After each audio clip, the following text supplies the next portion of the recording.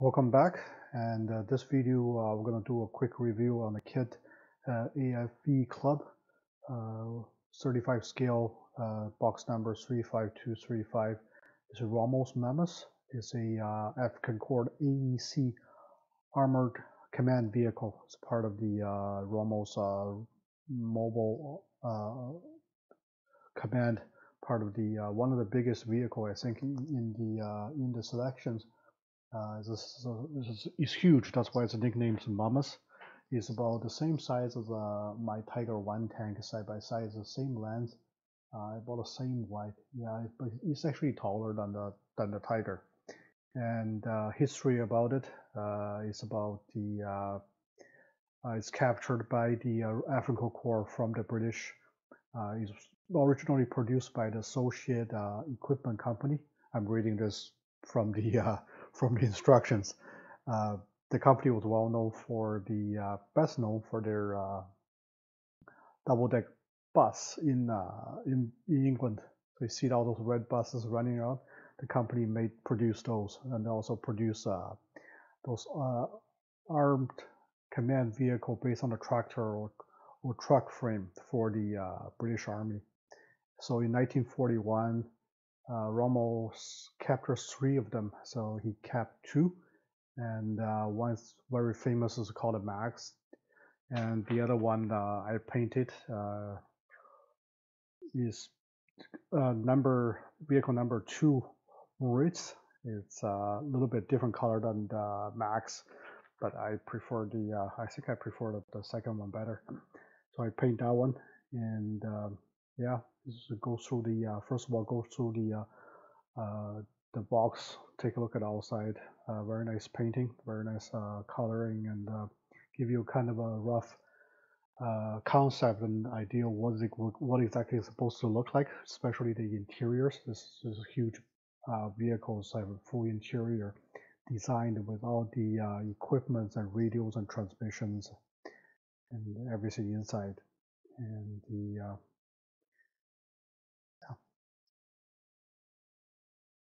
the white small piece you see here, the loose are actually the special machines, German equipment, the radios, the transmission for the radio signals, the encryption, IGMA machines, and all the other small equipment. They're movable. They're painted different colors. You'll see them at the later on.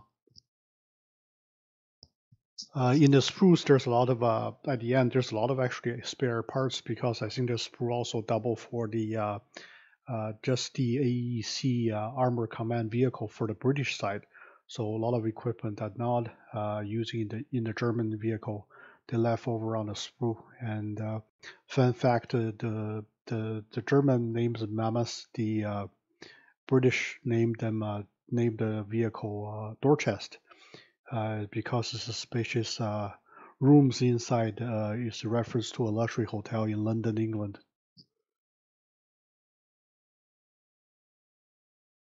Follow the instruction for the first couple pages, then later on have to skip pages and selecting building them because most of the stuff I have to paint it, especially the interiors. I have to finish painting them before I can put them together.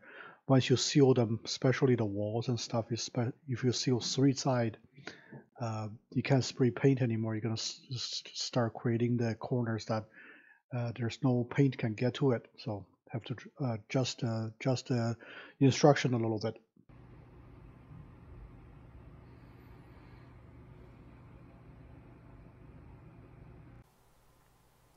Page 2, complete. All the transmissions and the mechanical system. So once it's done, turn around like this.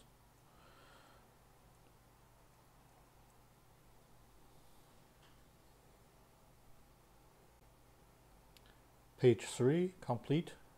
The floor and half section of the wall. I think this is the back side on the site.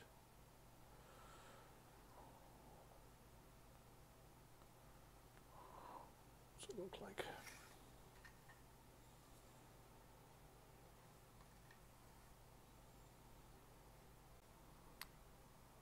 jump to, should be page 9, but I built this on a step 3. The front section, the driver section, inside and out. So there's that out. And there's a panel in here that blocking the driver side to the main room in the back. I didn't put it on, so I think I need this off to paint inside, to spray paint inside.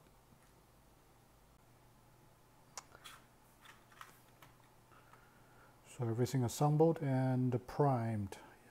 Interior primed with German Panzer Gray, I think that's the term. And outside is the German dark yellow. Following exactly like the instructions, and also a couple pictures on a box. So the inside is gray.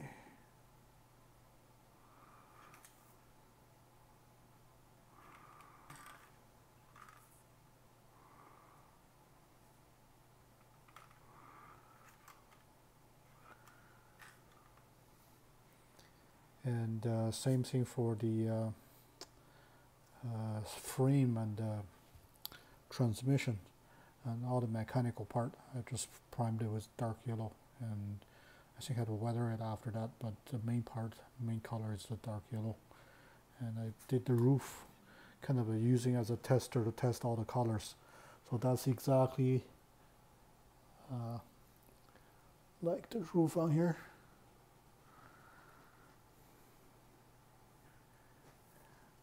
The interior is base coat, same thing, primed with a dark German dark gray, Panzer Gray, and highlighted with a little bit gray and white mixed. So gave it a ceiling a brighter color.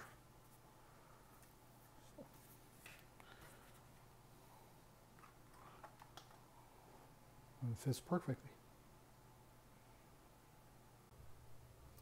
So this is a semi-finished product.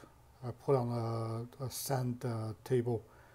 I built it before with some reference of the little persons here beside it, and all painted, and transfers stackles all on it, and just didn't do the weathering.